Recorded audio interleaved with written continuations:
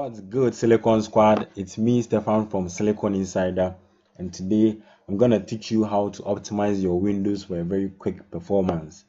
So let me be real honest with you here. If you are using a laptop or a desktop with a 4 GB RAM, I think you should upgrade to an 8 gig or a 16 gig or a 12 gig or something, because the 4 gig RAM is very, it will make your PC or your desktop, your laptop, or however you are using, very slow. Windows takes about 2.78 GB of RAM, so the rest is for you. So imagine if you are running on about 1.2 GB of RAM, it's going to make your laptop or your PC automatically slow. So you feel me? That's what I'm trying to say. So let's get to the main point. So it's very simple. Actually, it's not very complicated. I've written out all the stuff you're going to need here: temp, percentage, and prefetch. Just gotta open your Windows button here, and then you search for RAM. Or you can just use this Windows plus R. Windows plus R is also going to open it for you. So the first one you're going to key in is temp, and then you click on OK. You can just click on enter, click on OK. It's going to open this in here for you. If you do this for the first time, it's going to open a dialog box which asks for, I think, administrator, I don't know, is it password or a yes or no something. So you just have to click on yes. If it's a password, you have to enter in your password. So you select all this, go then control A, select all this. You can just use your, you see mine is a lot here. It's been a while since I cleared this. It's been a lot here.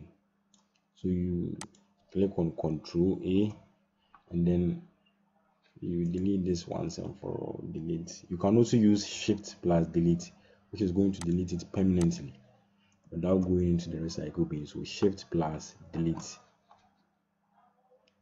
And then you see, are you sure you want to permanently delete 273 items? So all these are stuck on your RAM. I think it's particularly in your buffer memory, which is a part of your RAM. So you just have to go on and delete it. All these stuck on your RAM, making your PC very slow. You know what I mean? And you will continue. Delete all this. All these are small temporary files which make your PC slow, but you wouldn't know. You feel me? So once this is done, you can wait for it to finish, or you can just go to the next step. Okay. You can skip some of these default files. You can do this. You skip these files. Some of them cannot be removed, so you just gotta skip them. So let's go ahead and go in for the next one. So the next one will be percentage temp percentage. Okay, that one is also going to open up a whole chunk of files which you have to delete. Okay, so you just use the control A to select all of them, and then shift plus delete to delete everything permanently. Okay, good. You see all these files, unnecessary files. You can skip the ones which are being used right now. Some of them are default files, as I was saying, so you cannot remove them. And then for the last one, which is prefetch, also search for the RAM.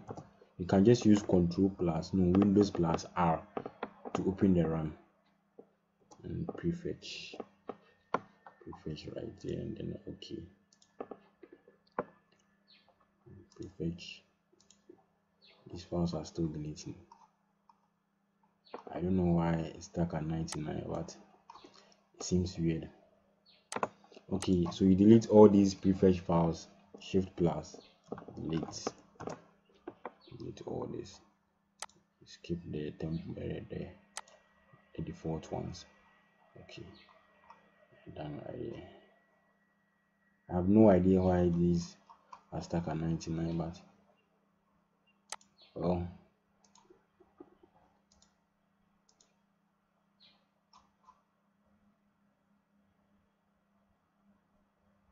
okay, I think it's doing something in the background or something, but if it happens to you, so you just leave it there. It's going to finish by itself. Okay, so the next thing you are going to have to do is that if you are doing something which requires a lot of memory, or you are multitasking, I suggest you always use your laptop on high performance. My laptop is a gaming laptop, so I don't have high performance. The high performance is called gaming. So in this case, mine is gaming, but you will definitely have a high performance.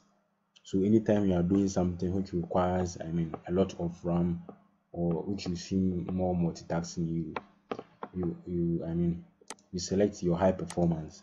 You get it. Don't use power saver. Power saver is not recommended at all, unless maybe you're watching a movie or something. You feel me? So select your high performance right here. Mine is a gaming laptop, as I said, so I don't have high performance. I have gaming. Okay, so gaming.